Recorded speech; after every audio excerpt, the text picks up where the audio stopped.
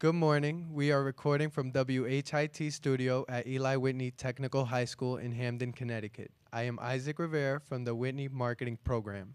Today, I am honored to have the privilege to interview Ms. Carmen Bernier Grand, a Hispanic author and speaker who is visiting us today.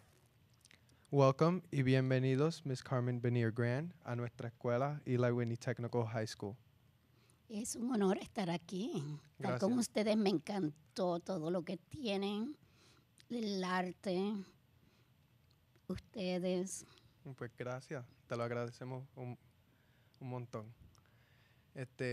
Well, on behalf of our students here at Eli Whitney Tech, we have a couple questions we would like to ask you. Okay, what is your source for inspiration when you write? Hay mucho. Primero, todas las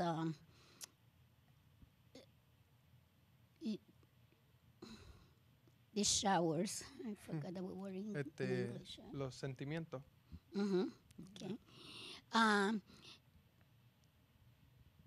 The showers that God give me of all the blessings. That's the first one.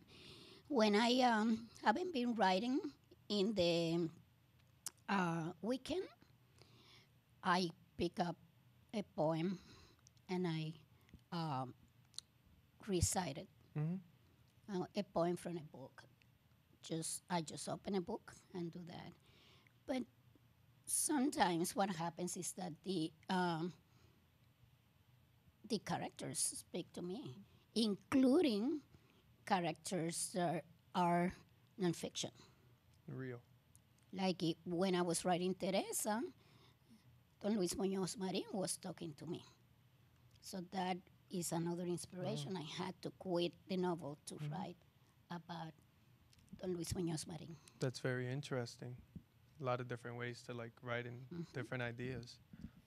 What has been the biggest challenge you have faced in getting your work published?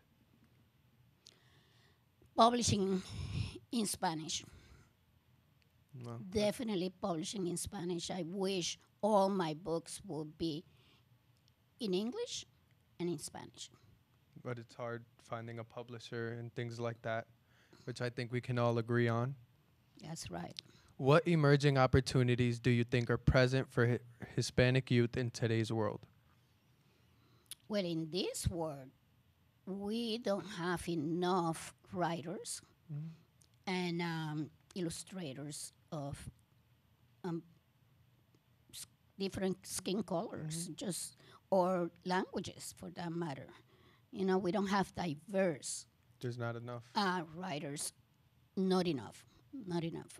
Which we Diverse need- writers and yeah. illustrators. Which we Yeah, need more of. definitely. What is the most important message do you hope to leave your reading audience with? Don't give up.